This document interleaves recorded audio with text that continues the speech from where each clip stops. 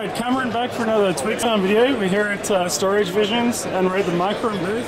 And we're here with Rob, who has a new product to tell us about. Hi Rob. Hey, how you doing?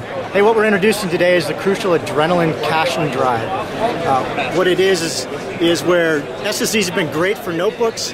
They give lots of ruggedness because there's no moving parts. But we also know that there's people out there with lots of stuff they've got stored on big hard drives on their desktop systems. But they want to get that SSD-like performance. So install one of our caching drives in that desktop. It's a very simple process. Add it in, run our software, and it becomes a new drive with all the capacity of your existing hard drive, but you get performance like an SSD. Okay, and just to finish off, can you tell us the price or when it will be coming out? Okay, that's the third time you've asked, so again. But this is the first time on camera with us. That's true. Right now, availability is slated for this quarter, and pricing, what we're talking about right now, is a very affordable upgrade.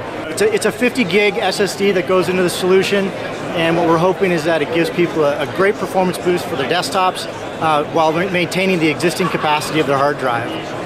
Okay. Look for it in the coming weeks, and we know you guys are going to get review samples and get those reviews out to everyone as well. So that's right. We'll get that done. Yeah, Micron has told us that we'll have been getting a review sample of this product pretty soon. I believe in the next couple of weeks. Yeah, so we're not exactly sure when it will be coming out on the market, but soon.